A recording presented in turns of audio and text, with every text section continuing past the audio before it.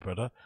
But going back to this, I was checking the bad friends, and then I obviously stumbled across this thread of a lot of bad friends podcast fans being upset that they cancelled a Norfolk show last minute, but they then decided to double check their YouTube channel and see what they've been doing. And God Almighty, mate, they do numbers in it. Their numbers have been steady since the beginning. It feels like they haven't really dipped under 100,000 ever. So whatever the Fire and the Kid are going through, these guys aren't going through at all in the slightest. I look at the full videos. The full episode videos are 400,000, 673,000, 709,000, 764,000, 300,000. Like crazy amount of views for the full podcast, and the clips maybe not as much, 12,000, 10,000 here and there, but they are doing absolute numbers on flipping Bad Friends. Like really, really, really, really, really good. And it makes me wonder overall why they probably don't get as much hype and attention from other fans when it comes to comedy podcasts. They kind of just do their own thing, which is probably the best way to kind of go about it. You don't have any crazy Reddits after you and whatnot. You can just kind of exist in your own bubble. And apart from the Kalila and Bobby Lee drama with Brendan, they've kind of avoided any kind of other comedy drama type of stuff in it. They kind of just do their own thing.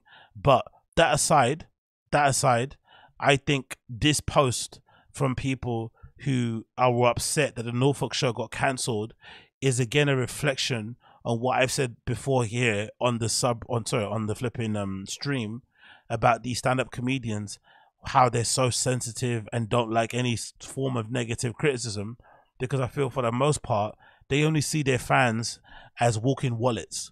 They don't really see them as people. They don't really care for them at all in the slightest. And all they want you to do is to consume what they do. So watch their specials, buy their merch, buy tickets to their shows, view all their things online so they can get money from that, click the ads and the sponsors. That's all they want you to do. They don't care about you as people at all in the slightest.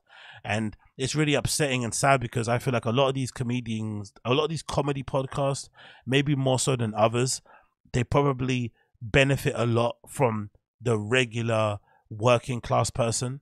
Like I feel like comedy, I feel like for some reason, maybe I'm kind of assuming here without no evidence, but I feel as if most stand-up comedians, the majority of their fan base are made up of like regular working class people, not creatives, not cool people, not upper class people, whatever it may be. Just regular middle class, working class people make up the majority of these comedians' fan bases. And these guys and girls who love these comedians and follow them around the country, for the most part, you'd imagine they don't have limited funds, but they can't go to every show. So sometimes when they decide to buy a ticket to a show, they decide to get a babysitter, they decide to maybe, order a car service, get a hotel, whatever it may be. These are big things they have to do to kind of make sure they have the time and the capability to come and see a show. So when a comedian cancels a show last minute without any kind of explanation and just kind of leaves these big guys and girls with these tickets that are completely dead, it's really a bummer. Because again, I feel like they kind of owe these guys and girls for their careers. Even though most of them would say, no, it's just my talent. But essentially, these regular middle class, working class people are what made these guys and girls multi-millionaires, which is super ironic. But for some reason, these comedians don't seem to care about the feelings of their fans in the slightest, or want to offer any kind of explanation. So this is courtesy of the Bad Friends subreddit, and a person posted, Norfolk VA show cancelled. They said, so incredibly upset right now. I've never really got into comedians or even podcasts for that matter. When I heard that they were touring, I was freaking excited to see them. I live about an hour or so from Norfolk and was more than happy to make the drive. I hadn't bought tickets because I saw the mass amount of seats left and had a sixth sense that they would cancel the show. Super bummed that they are easily my favorite comedians and I love them together. So upset. But at the same time, why the fuck would they choose Norfolk over Richmond, North VA, or even Washington, D.C.? I legit knew this would happen. There was virtually no advertising for this show unless you follow all their social media accounts. Watch out for your shows, people. If there's a ton of unsold tickets, beware that what might come next. Now to find a city close enough to make the drive because I cannot miss this. So this fan got shitted on last minute and they're still looking to buy tickets for another event in another city. the loyalty of comedian, comedy podcast fans is really crazy, man. Some of these comedians don't deserve their fans. But this goes to show, this is another example of like, there was, I think Tim Dillon went through it, maybe just as the pandemic kind of ended. I think he was just lazy and didn't want to do shows. But a few of these shows weren't maybe selling as enough tickets as you probably would have liked, and he kept cancelling them. And I think comedians do that anyway in general. I think there's something about these comedians where they start selling tickets and then suddenly a show doesn't sell enough tickets. They don't feel obliged to just do the show as a pro. They kind of expect all their shows to sell out or to be, maybe 80% full. So if it dips under that, they'd rather just cancel it than go and perform to a half empty room, which I feel like it's, again, disrespectful to the audience.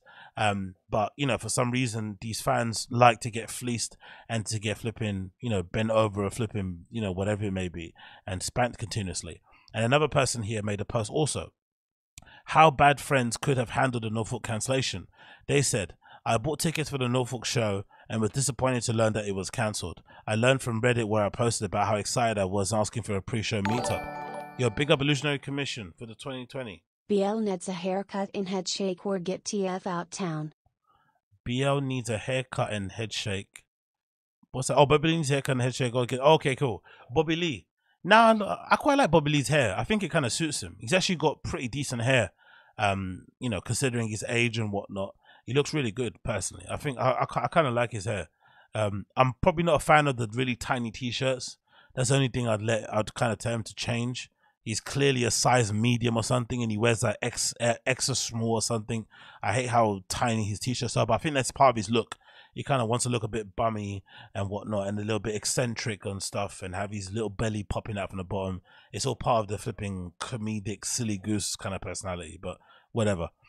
Big up Illusionary Commission. Appreciate you, brother.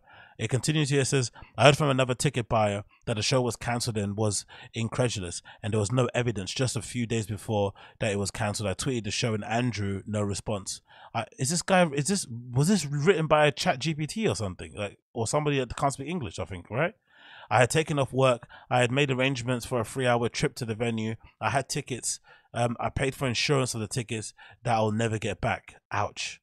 Right now, it's the day of the event, and it's still pretty nebulous what happened. Nothing from the venue, nothing from Bobby or Santino. One email 2 days in advance from Ticketmaster. The latest podcast came out today, advertising Norfolk, which was clearly cancelled, despite them asking me to come out. I wonder what is that about, though. Why don't these comedians like to explain why they cancel shows? Or if they do, like Brenda, they just lie. Why not just be honest and say, hey, the shows didn't sell enough tickets, and I didn't think it'd be worth my time to kind of have you guys come out for a half empty show. I won't be able to give my all. I apologize. I'll make it right next time. Why lie about these shows? Like, I don't understand the lying. Really strange.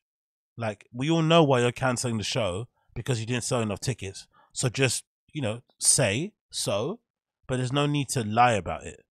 I don't think, it's really, really strange, man. It continues. I get that they might be embarrassed about low sales, but it's no reason to abandon fans and disregard them. I agree. Lucy K once had a bit about how much people should go through to come see a show. You should watch it. Exactly. I just think in general, just respect your audience. Like, you shouldn't ever go in there and try and half-ass things. But again, that's what I said before. I think most stand-up comedians see their fans as walking wallets. They don't see you as people at all in the slightest. They don't respect your time. And most of them don't know the plight of the regular person. I think most comedians, in general anyway, don't like working in or participating in regular society. They want to kind of live outside of it. They regard regular civilians as somewhat beneath them. So they don't really have any experience of what it is to kind of live in a regular life day to day and have a job and shit, and, have a family and responsibilities, obligations that may not allow you to just on a whim go to a show here and there. So if they decide to announce a show and plan it ahead of time or advertise ahead of time and you buy tickets, they should try and fulfill them, because the people that went, to make an effort to kind of go there, you don't know what they how much of an effort they made to kind of get to where they are and kind of see you. But these guys don't care. It continues here to say, I wish I had stood up and told us what was going on. We follow you, and that is leadership 101. Be transparent. We made arrangements. We changed our lives for a few days in some cases to come and see you. I certainly did. At least you could do is act like you cared, or even a little for us. Please do better. Your podcast today was hilarious. I wish I could have seen you in person. It's just, I think, clumsy the way you handled it. The comments are pretty respectful and kind of nice, to be fair. They're a little bit, you know, vomit inducing, how they're still trying to cuck for them, but I kind of appreciate that they're at least trying to be somewhat constructive in their criticism, not be, you know, swearing, effing and blinding and calling them names and shit. But God almighty, most likely they're going to pay them dust. They're not going to care, not going to address it, and they're just going to keep it moving. Really and truly, that's what's going to happen in it. That's a real sad part of the flipping occasion here. But yeah, bad friends are really bad friends or bad podcasters to their actual fans, which is absolutely hilarious when you flipping notice it. But there's this interesting video from the show actually that somebody uploaded actually on flipping YouTube, a little YouTube short that features what the Bad Friends show looks like, and it makes sense why they're so agitated and upset, because it does look kind of fun. From what I can see here, everybody's kind of on their feet, it looks like, from this video of this short. But let's play it anyway. This is the caption is "Daddy, Why You Die Bad Friends Tour," and this is, I guess, them singing at the tour itself.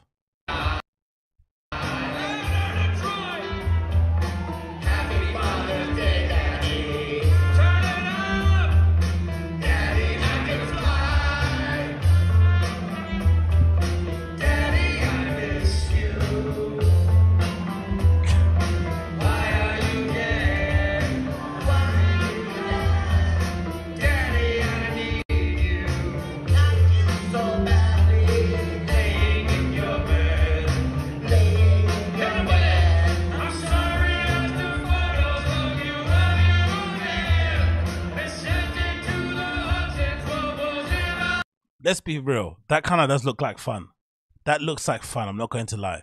And it's actually made me wonder anyway, in general, why haven't Fire and the Kid done this? Why haven't they gone on tour and done something like this? Because in my opinion, this is something I've always said. I feel like Brendan isn't a, you know, stand-up comedian in any way, shape or form. He's probably never going to be funny in a conventional sense. But I think he could probably be a decent host at one of these type of shows where they do like a live TFATK. They have the segments that they have on their show. They have fan interactions and shit and whatnot. Maybe he comes up and tells a funny story like he did before when he started. Maybe they have little skits and bits type of stuff. Big up BC, big up Luke Thomas and shit. Maybe they have fan call-ins or fans come up on stage. They could actually do a pretty decent, I feel like, live The Fire and the Kid in this sort of style that Bad Friends are doing it. And if you're listening to this, you won't see this, but the Bad Friends tour, it looks like they recreated the studio that they have for Bad Friends with all the artwork and stuff. They have a screen also showing some clips, I'm assuming. They have a band and stuff. Like, it looks like a pretty decent event to go to. So which explains why the Bad Friends, you know, fans are so pissed that they cancelled the Norfolk show. But I think this template or this way of doing a show would work really well for the Fire and the Kid. I honestly do think it would work really well. Who just said, I thought the Fire and the Kid started doing live shows. Yeah, exactly. They did, Uche, but they stopped doing it after a while. I think, you know, to be cynical, probably because they knew they can make way more money individually than they could together. You're splitting the cost, splitting the fan base. It's probably a lot of work to put them together and whatnot. And it's much easier for each of Brendan, SCHAUB and Bryan to just rock up at a comedy club, get in front of a microphone, spit their shit and go home, and, you know, with a check in their back pocket.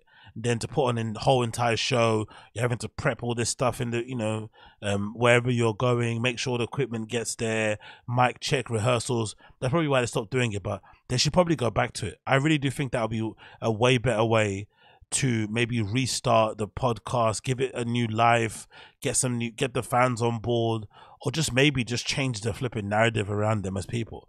That might help somewhat to put on an entertaining show for their fans, but they haven't done one in a long time. But I think they would do way better than anything else. And also just combining their ticket sales, right? Like BRYAN, CALLEN and Brendan could probably sell out a decent amount of venues together. with obviously the addition of like special guests like Crystalia rolling through and shit.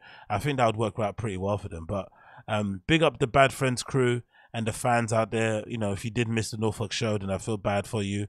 But again, another reminder: these comedians don't care about you, man. They're not your friends. They just see you as walking, flipping wallets, and no matter how much support you give them, you know, they'll just keep on disappointing you at every fucking turn. So go out there and get some actual real friends if you can, because these guys are definitely not your friends. I can tell you that for free. I can tell you that for free. Moving on from that, let's talk about DS. Where is it here? Let's talk about, where is it? Oh, I missed the video. No, there it is. Yeah. Let's talk about this a bit. I want to quickly check this, and then we're gonna move on because this is fucking hilarious. Message wise, okay, see a super tipper.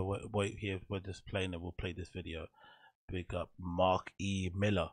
Let's get Mark E. Miller's video loaded up here on my side of things, and then we can kind of continue, because I thought the start of this video was absolutely hilarious personally. Let's see if this kind of loads up and it goes where it needs to go to, and then we're going to jump into talking about all the comedy stuff now after I played this video. Bear with me a second as it loads. Cool, let's go back. Big up the Illusionary Commission, appreciate you, brother. You think the looks like fun? I want refund on SC.